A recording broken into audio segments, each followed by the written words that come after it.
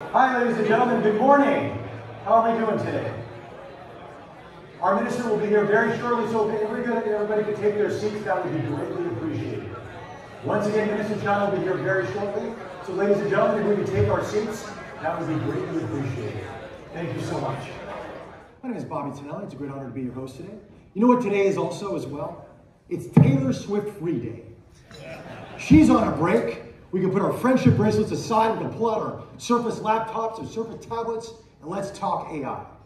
This is the fourth major platform shift in the past 4 years.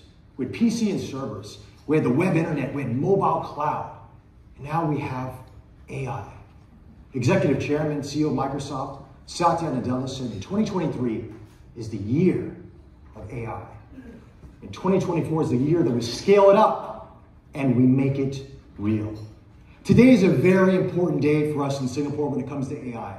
We have two MOU signings between Microsoft, Skills Future Singapore, and Microsoft and N2C Learning Hub, preparing our workforce in Singapore to be AI ready.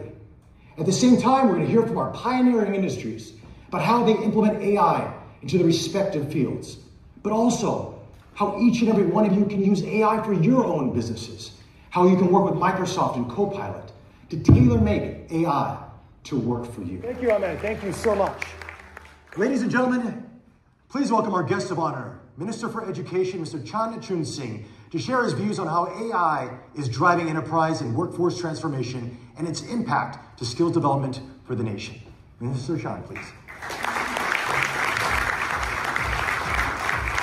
Thank you to Microsoft and Skills Future Singapore. A pivotal moment for AI in Singapore today. As you know, Copilot is a pivotal moment for Microsoft and AI. How many of you use Copilot? Can I raise your hands? Microsoft employees, yes, raise your hands, please. Yes. It's two hands, yes.